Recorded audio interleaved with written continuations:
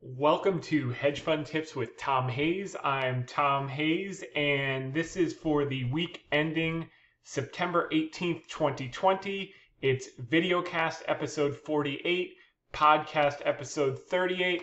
And as we do each week, I want to get started with our media spots and the messages we conveyed.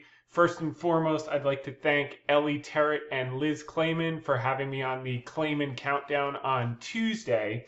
And the question there was posed to me with the tech stocks kind of lightening up. Would you buy brokers or the toll takers? Which was a great question. Very simply put, I referenced the Bank of America Global Fund Manager Survey, which came out that morning on Tuesday morning, where 80% of managers said that tech was the most crowded trade, which is the highest percent ever in the history of the multi-decade survey. And secondly, that the managers also found that tech bubble was the second largest tail risk of the survey. Now, this is over 200 managers managing actually $600 billion this month. So the reason that tech got so crowded, and we covered this 2 weeks ago when we were talking about Apple being overvalued and Wells Fargo being undervalued, the most loved and the most hated stocks, is that when the economic growth outlook is slow growth, meaning shutdowns, cases spike, etc., money chases into tech because it has to bid up those few pockets of the market that can have earnings growth when the economy's growing slowly. And that's basically tech and to a lesser extent healthcare. And that's why you've seen these multiples go crazy. That's why you've seen the snowflakes and you've seen the Zooms and you've seen the Teslas and the FANG, etc. And now that we're getting closer to the vaccine and the catalyst, you're seeing the huge rotation into cyclicals. It started in materially, obviously you're seeing industrials and transports. And why this is happening, number one, it happens every single cycle coming out of a recession. We've had 2 quarters of negative earnings growth. It looks like we're going to have a huge third quarter. Atlanta Fed GDP now has it at 31% GDP. So managers are starting to move, and this collapse in FANG is very, very healthy for the market long term. So this rotation is consistent with 2021 earnings growth. Energy is going to have the highest earnings growth, obviously off a very low base of negative earnings. Industrials, 86% earnings growth. Consumer discretionary, 77% earnings growth. Financials, 32% earnings growth. And materials, 29% earnings growth. All greater than the S&P 500, which is going to grow 26%. And tech is only going to grow half of that at 13% and change. So a lot of the growth has been pulled forward for tech, and now managers are sniffing that out and saying, wait, we don't have to pay up for a handful of stocks when all of these other sectors are now coming into play and are going to have huge earnings growth in the beginning of a new cycle off of low bases. So it's supply and demand, and there's much more demand of growing stocks now that the economy is in recovery. And so the question was, would you buy the risky tech stocks or would you buy, they wanted me to focus on brokerages. I'm not a huge fan of brokerages, but I love financials, and we're going to talk more about that. So I talked about the major banks, Wells Fargo, obviously, JP Morgan, Bank of America. And then on the brokerage side, I talked about Schwab.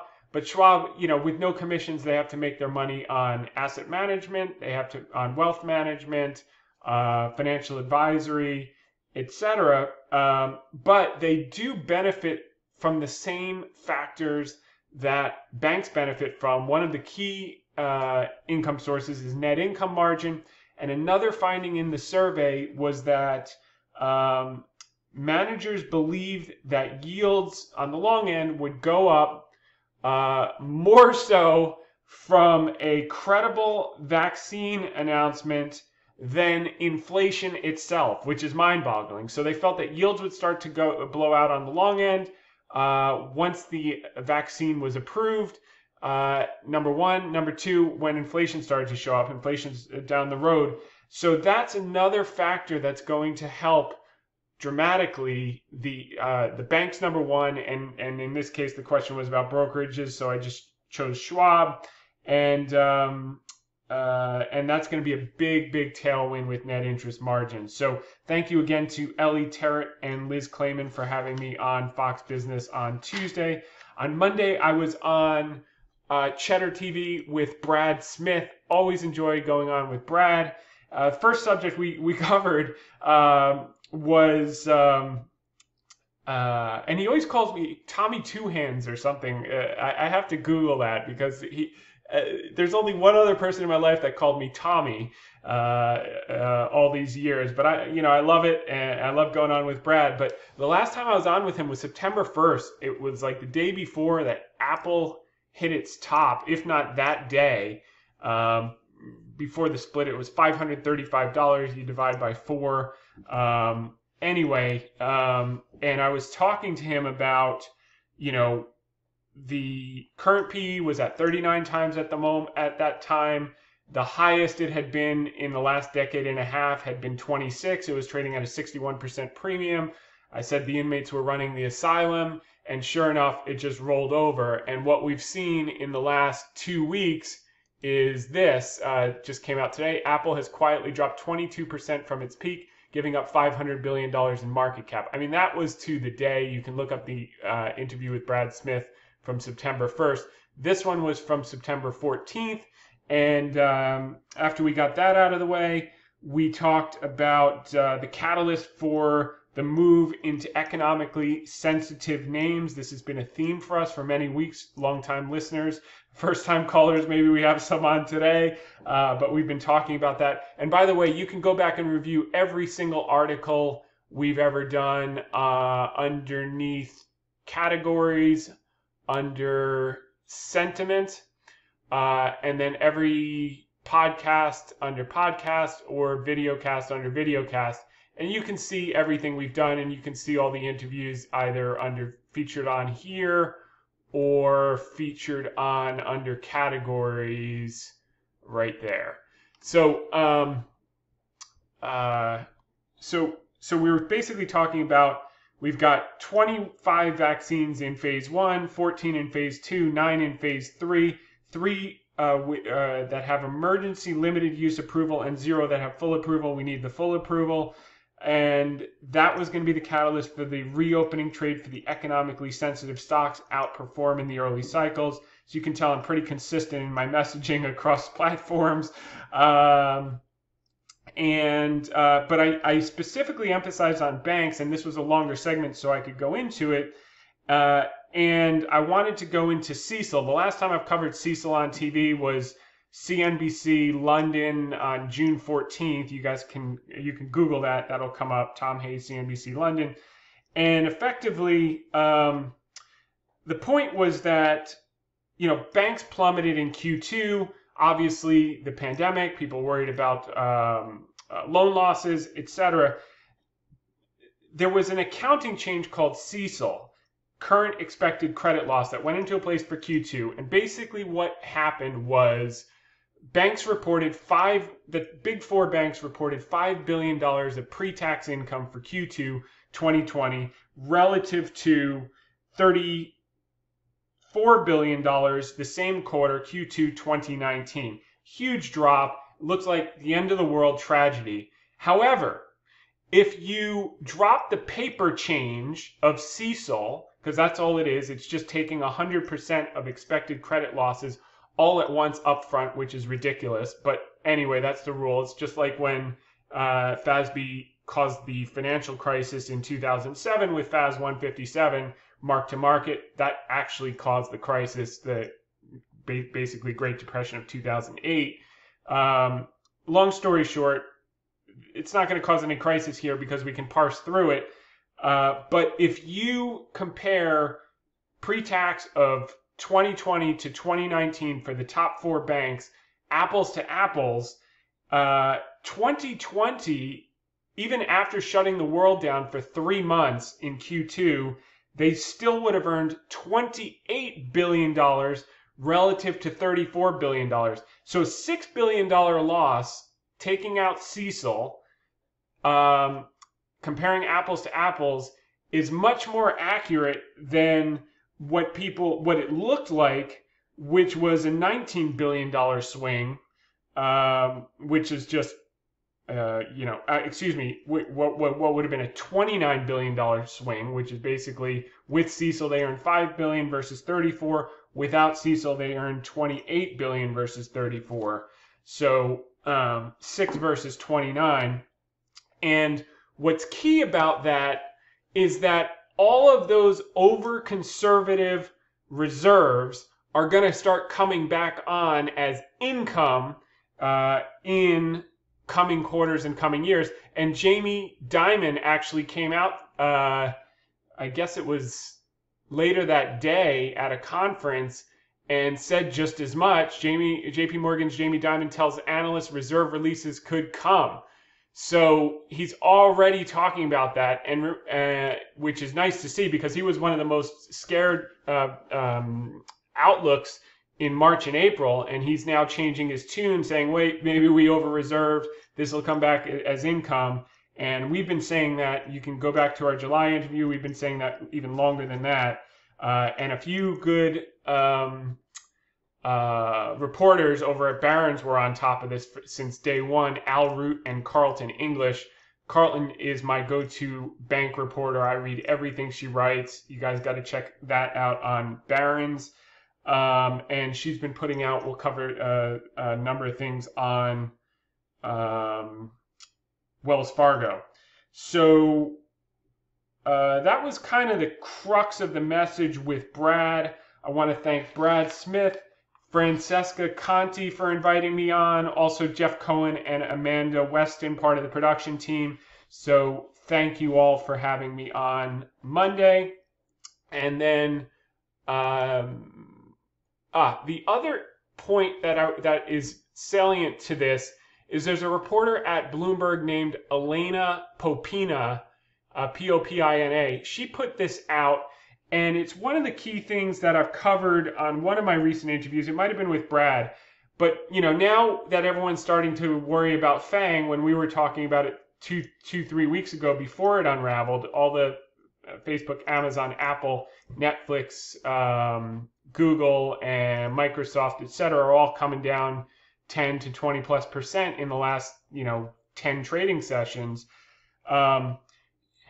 This is not the tech wreck of 2000. However, just to give you peace of mind, if you had been in the right stocks as the NASDAQ collapsed 80-90% from 2000 to 2002, give or take, Amazon was down 90-95. That's not going to happen this time. But even if it did, which it won't, if you had been in an S&P equal weight index, or now they have equal weight ETFs, which basically says you're more in cyclicals, because right now the S&P 500 is excessively overweight tech, which is why you're seeing pressure on the indices as these 5 or 6 stocks are really correcting hard. If you had just been in an equal weight ETF over the next 12 months while the NASDAQ was collapsing, Amazon was going down 90%, Qualcomm, all those Cisco's, etc., you would have been up 25% in the same 12 months that the NASDAQ was absolutely collapsing, in the worst case scenario in tech's history. We are not going into that worst case scenario, but it points to the importance of sector rotation and what sectors outperform coming out of a recession. Q1 and Q2, negative GDP. Q3 is going to be plus 31%. We are in a new cycle. What performs best? Cyclicals, industrials. So industrials have moved huge. Transports have moved huge. What do we like now? We like the laggards that are left, where we can still find value. We like banks in a big way. We like pockets of energy. We like defense stocks. Okay, if you think the rhetoric is going to cool down with China, I think it's going to continue. I think phase 1 is going well. The purchases are being made. We'll probably be fine. With this TikTok stuff and WeChat, etc., it's going to go back and forth. and it's going to bring attention to the low valuation, relative valuation of defense stocks, and I think there's an enormous opportunity there as well. Home builders we've been on since March and April. They've had monster runs. They're going to go more, but I mean, I hold things that are up 100%. I don't buy things that are up 100%. So, so that is that. But basically, what she's saying, Elena, Elena Popina. I'm spelling it out so you can search her on Twitter if you want to follow her stuff. She's saying size matters.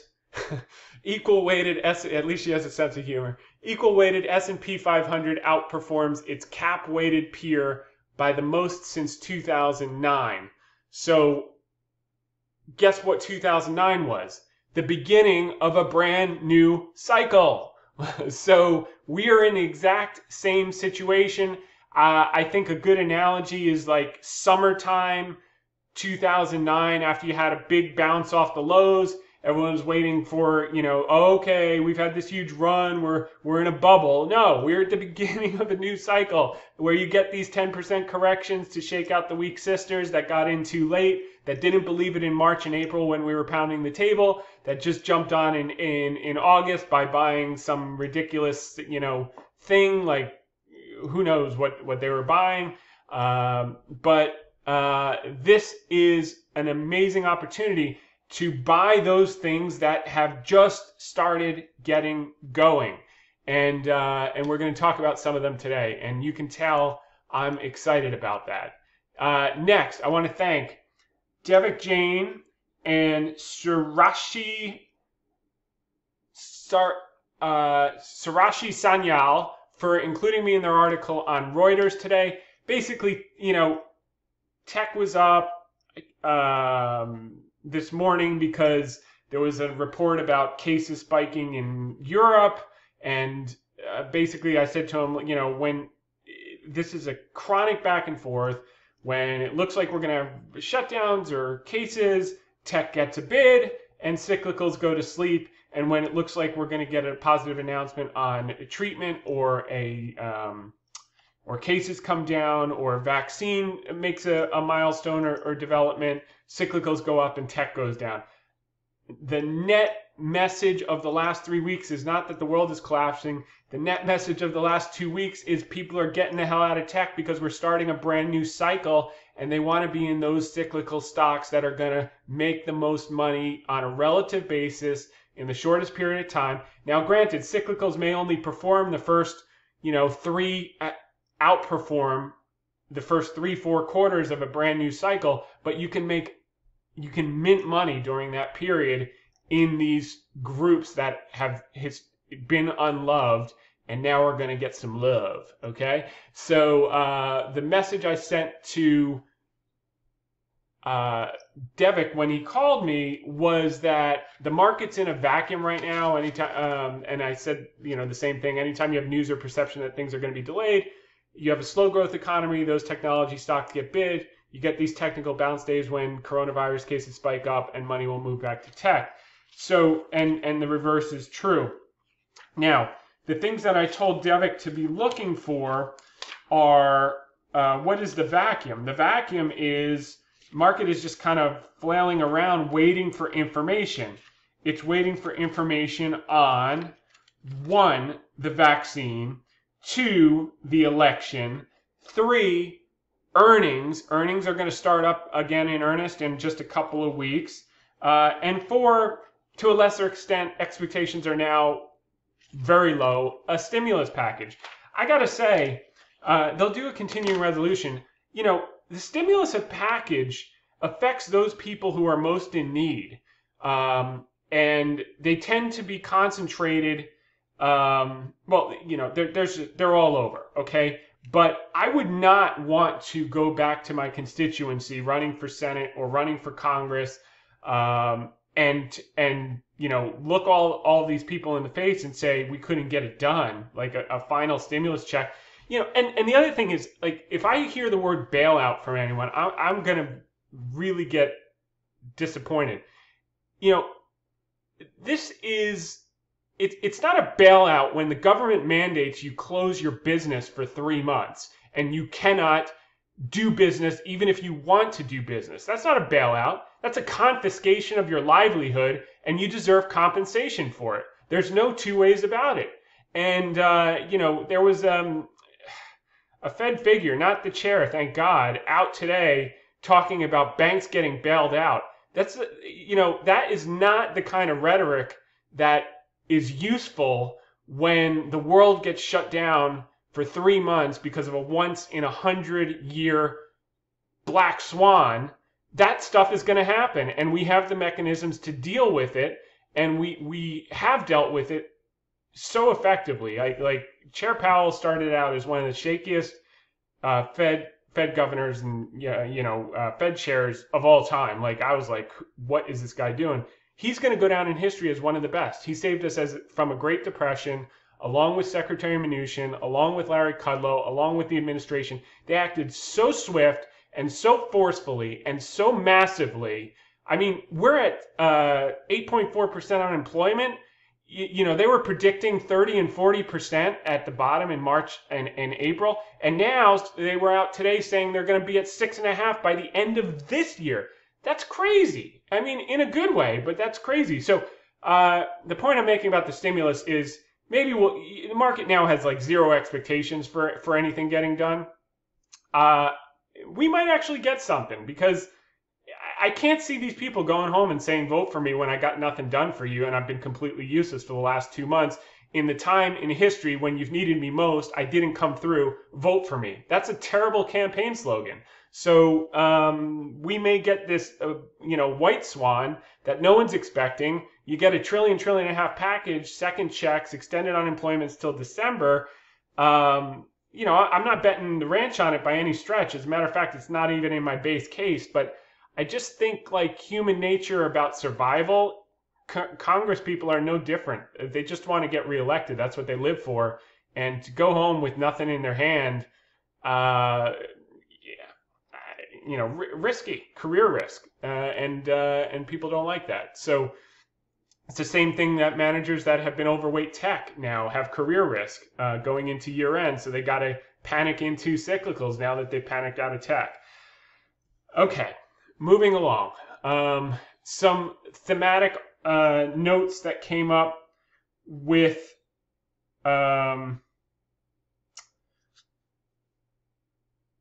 thematic notes that came up with that cyclicals theme. Bank of America put out a research report today about energy and financials may have the biggest potential upside top buys for 2021. They've been listening to our podcast. We've been talking about this for the last few weeks. So they named a few stocks: Apache, Citigroup. I like Citi. They're all fine. I mean, they're all going to work. Hess is going to work. Pioneer National Resource. It's all going to work. As long as you're high enough up the food chain.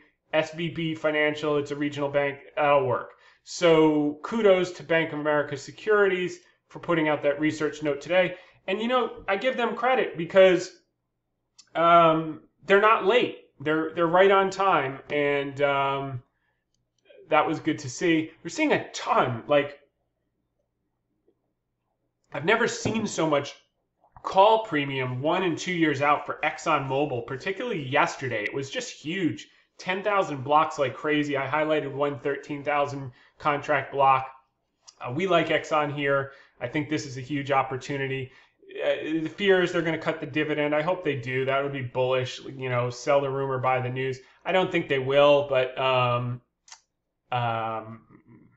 I think it's interesting. So that's in line. OPEC basically did the Draghi. They said we're going to crush the. Here we go. OPEC urges full conformity with production cuts, and Saudi Arabia's energy minister warns market gamblers will be hurt like hell. Basically, they're saying, don't bet against oil. We are going to control this market. And we talked about this in June. We put out the Rystad thing where we said we would be going from a surplus to a draw. We've drawn pretty much every single week. This week, we had a monster draw. Oil was up like 11% off the bottom in 2 days. 9 million barrels, I think we drew. We'll cover that later in the thing. The cuts have persisted. oil will get a bid, and then we're going to have a monster shortage because there's been no major investment for 5 years. You'll see it. You just have to be patient. If you need to make money in the next week, I'm not the person that you want to tune into. If you need to, if you're looking for ideas that are going to work huge materially over time, and many of you have been with me now since episode 1 and 2, and you've continued to come back every week. I know, I see the numbers keep growing. You know how it plays out, and these are the type of ideas that we really, really press on. So that's that. Now, I randomly pulled up this chart just this afternoon.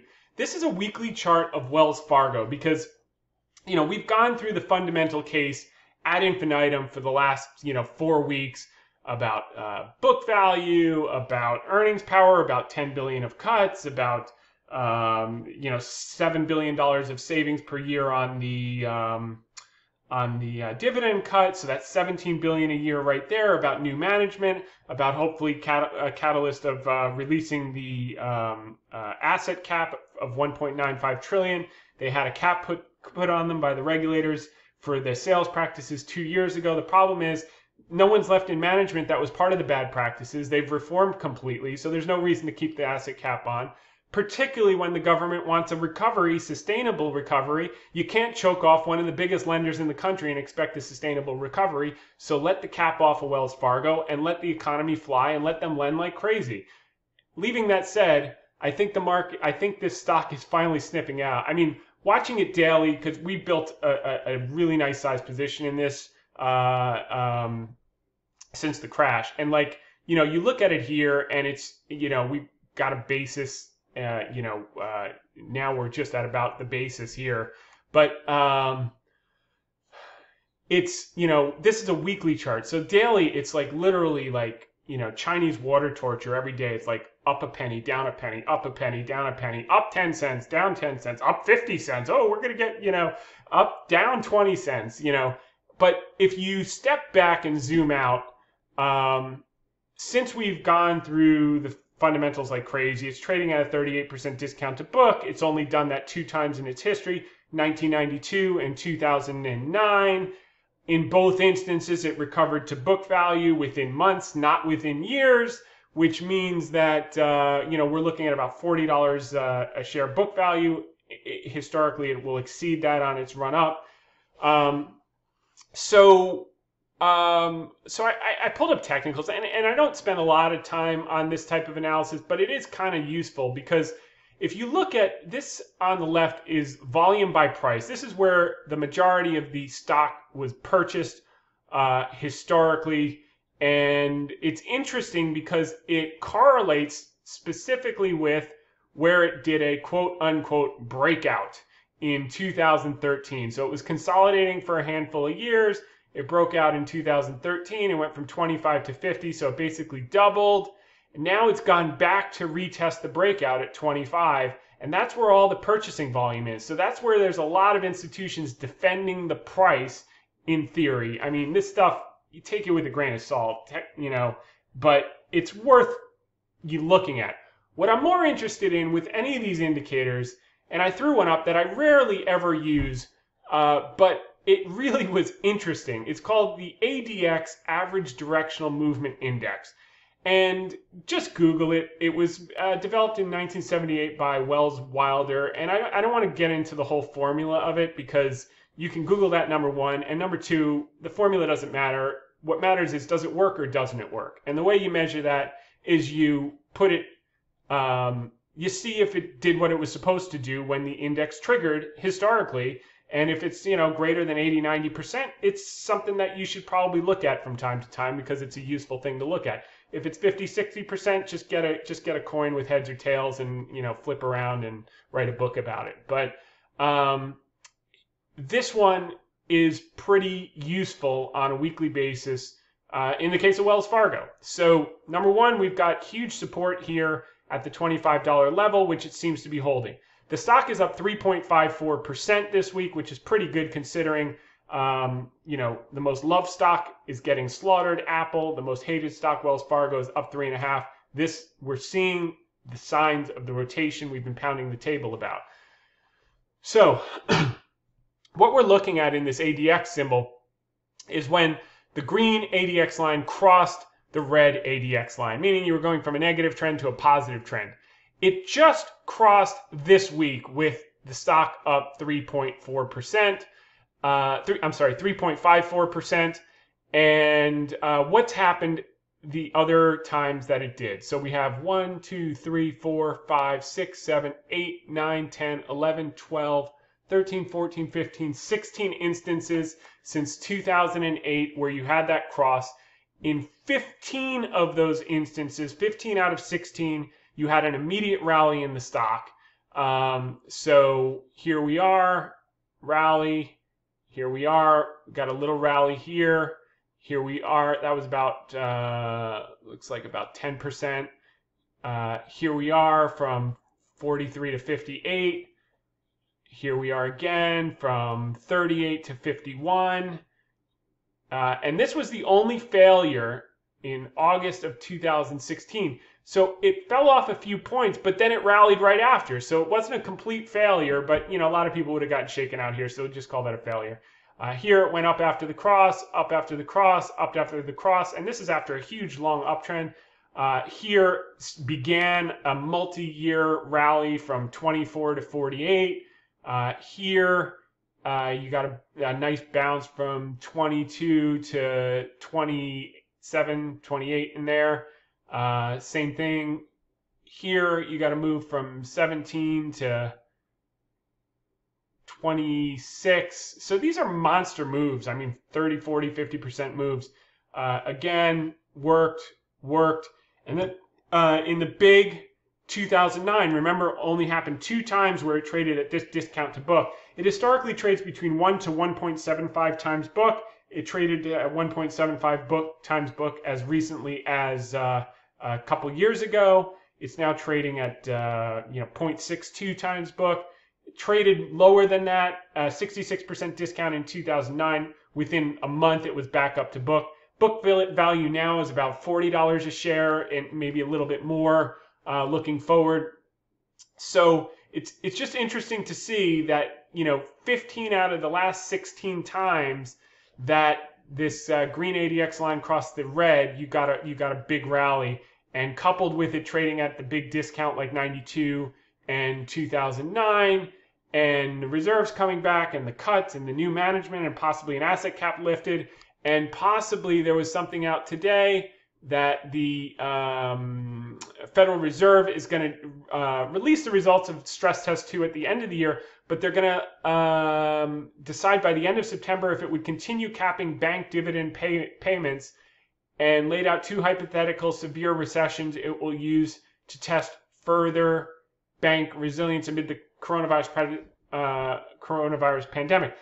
So if they allow them to pay dividends, that'll just say, okay, we believe the banks are good, even if we got to wait 3 months for the comprehensive results. But the scenarios have unemployment spike to 12.5 at the end of 2021, or unemployment jumping to 11% by the end of 2021.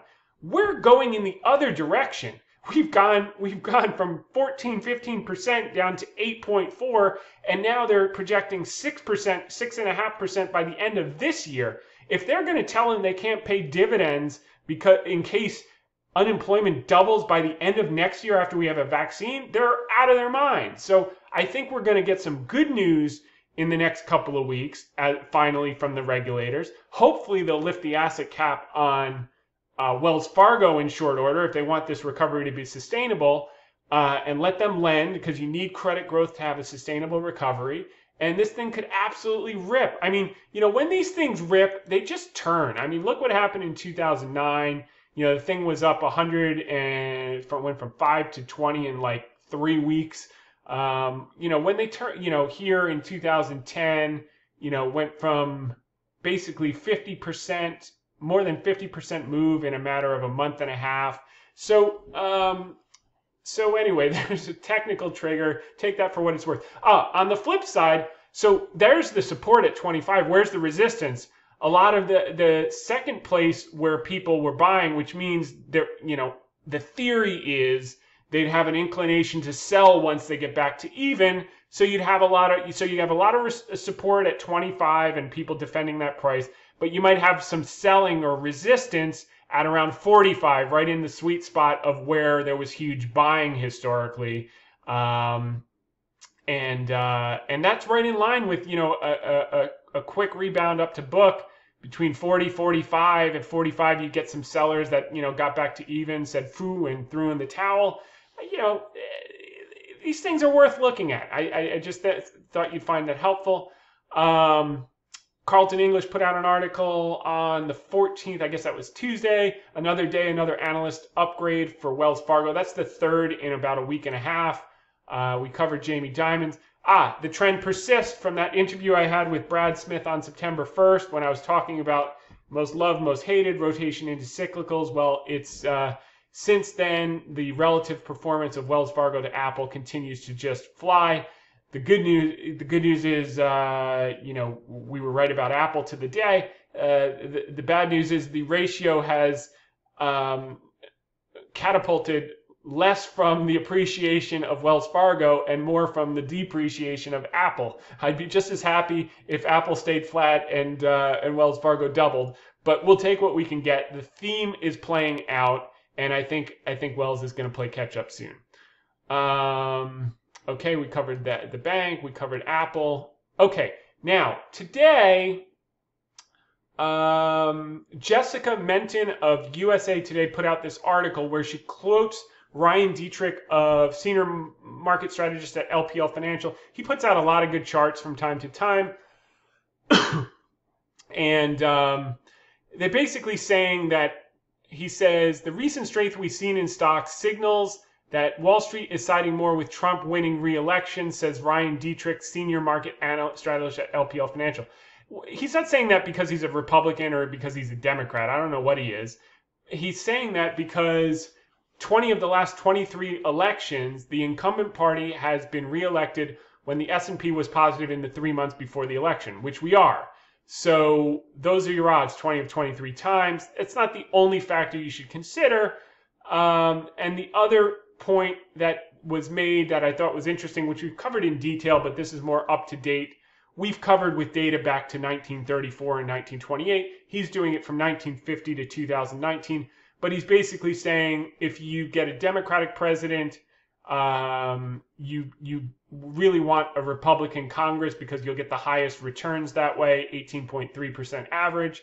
If you get a Republican president, you really want a split Congress because you'll get the highest returns that way of 17.9%. So you can see right here. The worst scenario is a Republican president with a fully Democratic Congress or a Democratic president with a fully Democratic Congress. I mean, historically, you just don't want sweeps. That's really what it comes down to. But this goes into a little bit more granularity with the Democratic president, Republican Congress, with the Republican president, split Congress. Historically, that's worked best since 1950. Our stats are a little different if you go back to 1928 or 1934, but a lot of people like to use post-World War II because the market mechanism changed a little bit. So Jessica Menton, great article. New York Times, this is something we talked about all summer, no one was paying attention to, put out an article about Kanye West, quote-unquote, perplexing run as a potential 2020 spoiler. So now they're seeing the reality. Now he's on enough ballots in enough close states that he could swing the election, and they're paying attention to that. Don't underestimate him. He became a billionaire selling sneakers because people like him, not because he, maybe he has the best sneakers, but, he's cool. People like him. There's a demographic that's going to go out and vote for him. This is now real. It's in the New York Times. It's not just some idea from a guy on a podcast 2 months ago when I was telling you guys, pay attention to this, pay attention to this, pay attention to this. And these journalists have stepped up and picked up on it. All right, now to the article of the week. The Scott McCreery in-between stock market and sentiment results. We write this on Wednesday night. We put it out on Thursday morning after we get the sentiment results. The lyrics in his song speak to the recent change that we're seeing. Sectors like tech, growth, and healthcare taking a breather. Other sectors like financials and industrials, value and cyclicals catch a bid and pick up the slack. Ain't too high, ain't too low, just holding down the middle on a steady as I go. And that's why you can see stocks like Wells Fargo up 3.5% this week, while all the overcrowded tech, SaaS, FANG, getting smushed. Okay, so we covered the interviews. We can skip through that. The other interesting thing that we covered CECL, which is critical to understand. Review that here in the article, if or in the podcast. We went over it from Brad Smith's interview. The other point that's important from the fund manager survey results, where they said that the announcement of a vaccine would be the most likely thing for yields to go up. Everyone's focused on short rates. You know, when you have the Fed come out this week and say we're going to keep rates low till 2023, you know, they have no idea. But what you do know is that they're going to keep rates low, not just to get inflation. They're going to keep rates low to get full employment. That's Powell's passion. If you've watched his conferences, the guy is really concerned about structural unemployment. He saw the people that got left behind from the last recovery start to get employed in January, February, when we had the, you know, historic unemployment levels at 3.5%, was the lowest since post-World War II, like early 50s, 1950s.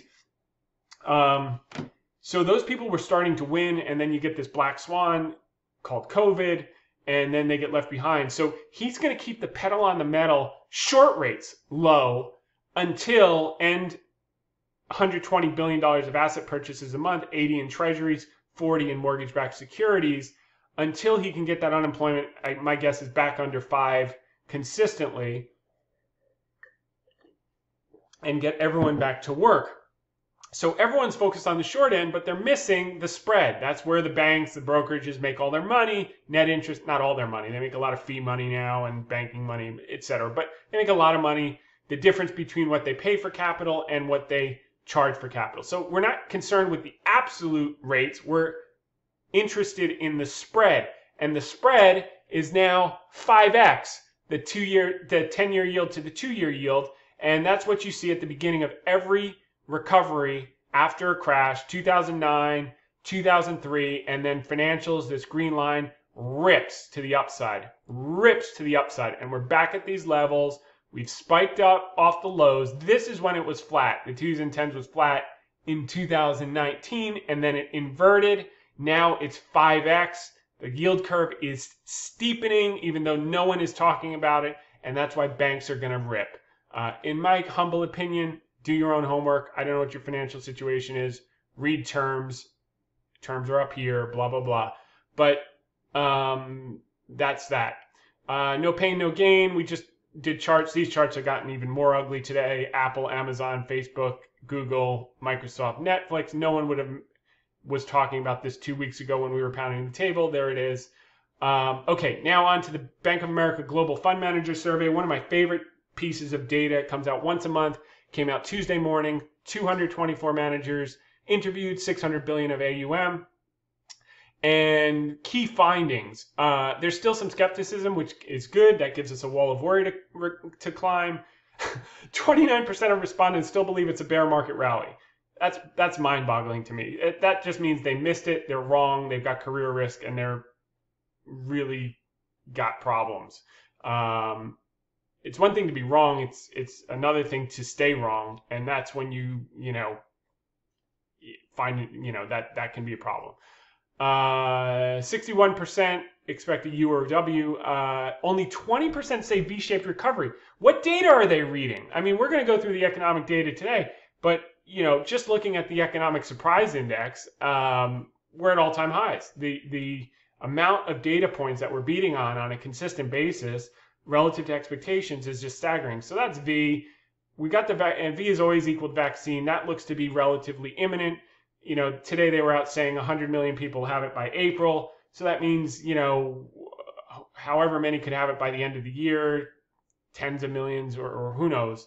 But as long as we get the approval, people are going about their business. We see it.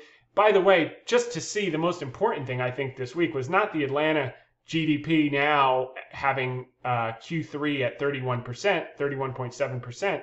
I think the most important thing was seeing the Fed take their 2020 GDP estimates from negative 5.5 to negative 3.7. We shut the world down for 3 months and we're only going to lose 3.7% of production. That is just mind-boggling and exciting to see. And if they're anywhere close to getting unemployment to 6.5% by the end of the year, I mean, with the amount of stimulus that's in the system already, money supply increased 25% since March, we're going to see 6+% GDP in 2021. So the best is yet to come. Be nice if Congress walk up and said, there are people that aren't on Wall Street that actually need some money right now because you just shut down the companies they work for 2 or 3 months and the companies couldn't survive. And then you didn't give them a second PPP to keep these people on the payroll. So give them some money already before you go home to go campaign. Worry about your constituents' jobs and you'll guarantee your own job and get it done. Anyway, all right, that's my tangent. Next, all right, so the other finding out of this is that, they picked up cash. They got scared about this sell-off. This survey was from September 3rd to the 10th, I believe. So cash went up to 4.8. Greater than 5% is fear. Less than 4% is greed. So they're closer to fear than they are greed. That's helpful for the wall of worry thesis.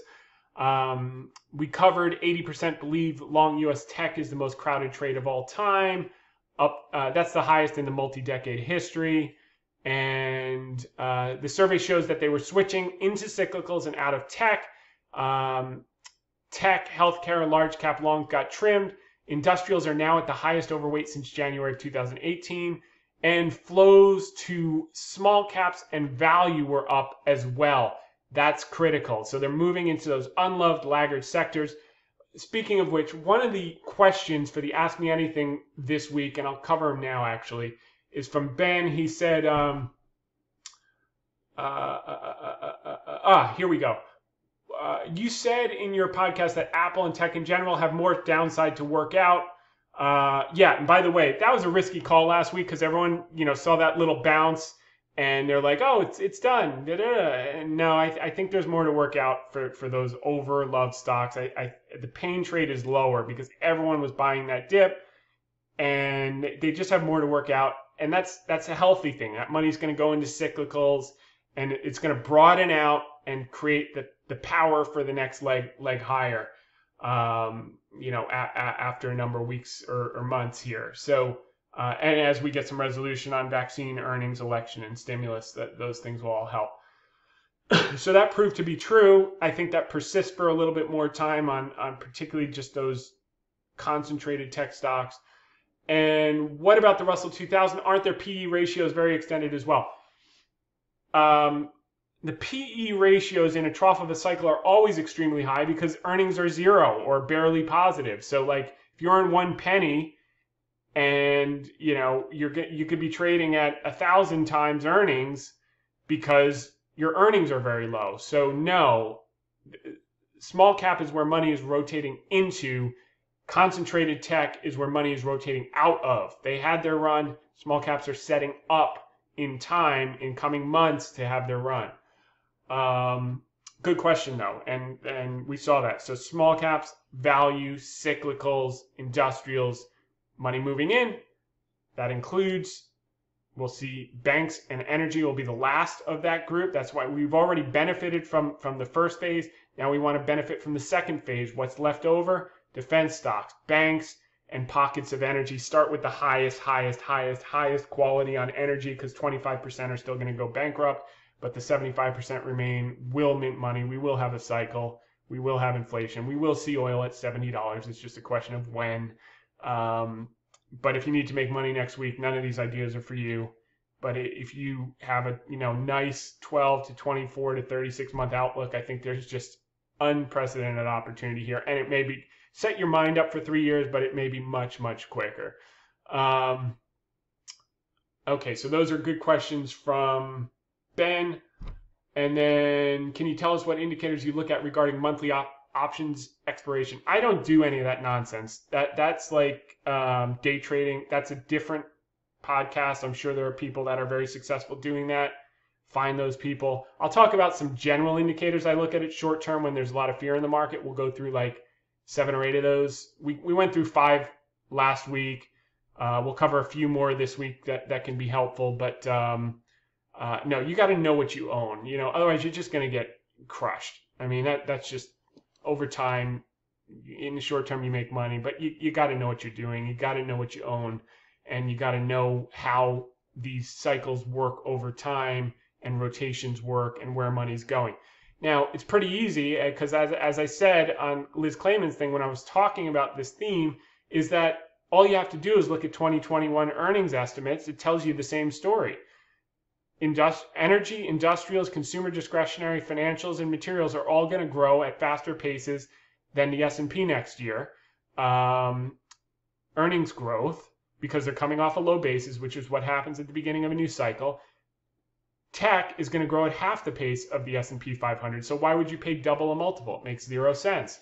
And managers are figuring this out. And the problem is that there's only one doorway. Someone just yelled fire in the theater, and they're all trying to get out at once. It'll be fine. It's not going to be some huge dislocation. This is normal. It's just a healthy rotation, a broadening of the rally, setting the stage for the second leg of the beginning of a new long-term cycle. Okay. We went through GDP now. As far as short-term sentiment, this week it moved up a bit, 32% bullish. That's mid-range. That means neither buy nor sell. It's not an extreme. Same thing with fear and greed at 56. Managers got flushed out with this tech sell-off. They went from 106% equity exposure down to 53. So sometimes you see bounces here. I think you're going to see the bounces in the sectors that we're talking about, and I think you're going to see more pain in the ones that we've been telling you to avoid for the last handful of weeks. So the message for the week was don't bet against science, 9 vaccines in phase 3. The pain trade is still down for some of the overowned names. I wrote this on Wednesday, and we've now seen it in the last 2 days. I do not think we're in for a major wholesale correction. There's enough money that has yet to broaden their exposure and get positioned for the reopening trade move into cyclical value. These economically sensitive names outperform in the early high economic growth stages of the new cycle, which we started in Q3. We'll take advantage on any weakness as opportunity abounds in coming months. So that's that. This is just the article. This is August 27th when we were laughing, when we were pitching Wells Fargo, the most hated stock versus the most loved stock. That was a more fundamentally based article. So look that up. The Stevie Wonder Faith Stock Market and Sentiment Results. You can either click here under sentiment, it'll come up, or just type in the box Stevie Wonder, the search box here, and that'll come up. But we did the pigs flying because pretty much every day this week, Wells Fargo has been outperforming Apple, and the joke is when pigs fly, well, pigs are flying. The Global Fund Manager Sentiment Survey results, we covered most of the key points. There's some charts here you'll definitely want to review, so check that out. Just Google September Bank of America Global Fund Manager Survey Results Summary, or you can click on commentary and find it there. Commentary is, and it's actually it's the second most popular post of the week, so you can just go under popular posts and see all the data, see that value is outperforming growth in terms of flows, where money's flowing, and most crowded trade, contrarian trades, and see all the charts. Australia's unemployment rate falls unexpectedly. This is what I've been pounding the table on. People are like, why do you talk about China all the time? I talk about China because it foreshadows what we're going to see. They're at 86% seats in the air in August, domestic air. They'll be at 100% pre-pandemic levels in September. We're 2 months behind them, so we could be at, we got up to 40%. We could be at 60, 70%. I just booked a trip to Florida in December. I'll be part of that. 60, 70, maybe 75% of the vaccines announced. People won't have it, but they'll feel better like there's a cure. Bottom line is it's safe. They have the HEPA filters. People wear masks. It's totally cool, in my view. I've done it. So, and hundreds of thousands of people are doing it every single day. But the thing that's important about Australia's unemployment, because it tells the real story about China. Everyone's always skeptical about China numbers. They're never skeptical when they're bad numbers. They're only skeptical when they're good numbers. But no one was saying, oh, you believe their numbers in January when they were through the floor. Now that the numbers are great, they're like, oh, you sure you believe those numbers? Well, look at Australia's unemployment. That tells you everything you need to know about China's economy. Their unemployment rate fell to 6.8 from 7.5%. They added 111,000 jobs. That tells you how China is doing A-OK. Okay, seasonality. Here's something for Ben with his AMA. Selling Rosh Hashanah, buying Yom Kippur. This is an old adage. He just goes through the data since 1971. It's a seasonally weak period next year, but 2020 is kind of opposite year, so I wouldn't really put much weight in this. Leaving that aside, it is what it is. Some indicators, maybe we can cover a few. If you're on the podcast and you get cut off, just go to hedgefundtips.com and you can watch the VideoCast, the YouTube video. Just fast forward to the 60-minute point so you don't have to listen again, and you can catch the last 5 or 10 minutes. I'll try and finish up. These are a couple ones. PMO buy all, I covered that. You can Google what that is, but we're getting close to a bounce on the S&P 500. It's just sometimes it takes some time for it to bottom. Sometimes it bottoms right away, but we're closer to a low than we are to a high. That's for damn sure. You can see it down here at the 0 level. Sometimes you get these quick bounces. Sometimes it takes a little bit longer. None of these are foolproof, but they're just kind of barometers. They're not scalpels. So that's that one. What else? Skew we covered last week. Bullish percent S&P. These are the percentage of stocks on a point and figure buy signal, I think. Usually bounces kind of after these dislocations. I don't think we're going to have another dislocation. It usually bounces in this 45 to 50 range. We're at about 60. Maybe it's already bounced. Maybe it has a little bit more to go to work off. But again, pick stocks, pick sectors. Let's take a look at any other thing. Bonds to stocks ratio. So this just looks like a normal consolidation where bonds outperform stocks. That makes sense with the tech sell-off. What else do we look at? This is the 10-day equity put call. Look, this has gone up quite a bit. We're not going to have like a dislocation like this. I don't think. You rarely get them back to back. It's usually aftershocks. We already had the earthquake. So, maybe this has a little bit more to go on the 10-day put call ratio. But you see, you get these little spikes and then it comes back in, spikes and comes back in. So, it's not, again, a lot of these things are mid-range. They're not an extreme. So you could see a little bit more, particularly in those areas. But other ones like the PMO buy all, let's take a look at the PMO buy SPX. So you had this bounce, maybe it goes back down and, does a little more pain, or maybe it's done. But, here it was done and you had this fake back, you had a lot of choppiness here before it took the next leg. Again, mid-range. So that's why we're saying pick stocks, pick sectors. Don't just wholesale buy or wholesale sell. I don't think that's the way you're going to make money in the next few weeks. As we work out some of these uncertainties. So by the way, sell Rosh Hashanah, that's tonight. Buy Yom Kippur, that is Monday, September 28th. So we'll see if that holds this year, but it's just, those are the statistics. It's a negative 5% week on average since 1971. We had a few weak weeks coming into it, so my guess is this is probably less valuable than in normal years. Okay, earnings. We did a bunch of earnings. NASDAQ top 30 weights were up 9.5%. 2020 revised up in the last 60 days. Biotech were revised up 11.2% in the last 60 days. Materials were revised up 4.4% in the last 60 days. Small caps were revised up 90% in the last 60 days and 32% for 2021 in the past 2 months. Top 30 weights of the Russell. And growth stocks, IBD top 50, were revised up 22%, and for 2021 up 12.96. Economic surprise index, you see it's come off a little bit, but still at record highs. And economic data we've covered quite a bit. We had the big draw in oil. Continuing jobless claims came down. New claims were a little bit higher than we would have liked, but generally in line with expectations. Crude inventories, we had the big draw of 4.3 million barrels. I stand corrected. Oh, it was the API that was the 9 million barrel draw. 4 on the 4.3 on the Wednesday report. And then China retail sales, by the way, grew. That's good for everyone. They grew 0.5%, crushed expectations. Industrial production beat expectations. And any other U.S. stuff. New York Empire State Manufacturing crushed. Was expecting 6.0, got 17.0, up from 3.7. Huge number for New York Empire State Manufacturing. Capacity utilization rate continues to go up. That's a good thing. And I think that's basically everything we wanted to cover.